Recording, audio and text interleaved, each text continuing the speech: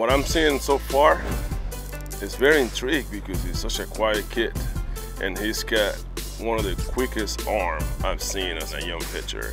His arm is so quick that, you know, he throws 99 to 100 and it plays 99 to 100 because it's a quick arm stroke, and I think that is to his advantage too. The ball explodes out of his hand. He's got a really loose, easy delivery, and then all of a sudden it's 99 right by you. It doesn't even look like he's just gonna have like much effort behind it, but as soon as he gets on the mound, I mean, you can tell that he's pumping fuel because every pitch is 95 and above. From separation to power position to release, it's really quick. And you don't see, like I said, many good swings off of him because they don't see the ball well.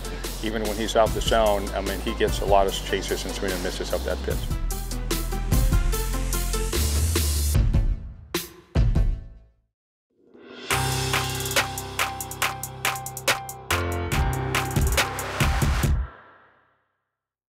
He plays the game.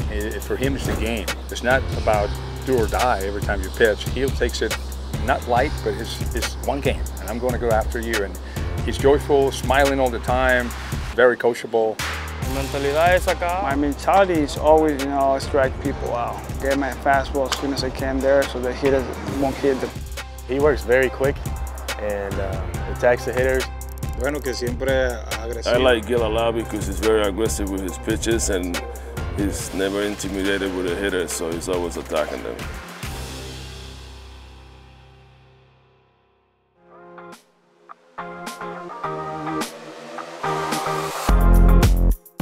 Fastball, you know, undeniable power with the fastball. The chases outside the zone, the swing and misses in the zone. One of the biggest strengths for me is my fastball. I can command it real well. Fastball plays really good, so I think working in his changes and breaking ball is something that, you know, most of the young guys have to do. He's come a long ways with his delivery and his command this past month and a half, 2 months. Curveball is coming around. He's developing a changeup, which is going to be a great tool to have. So I think everything's exciting.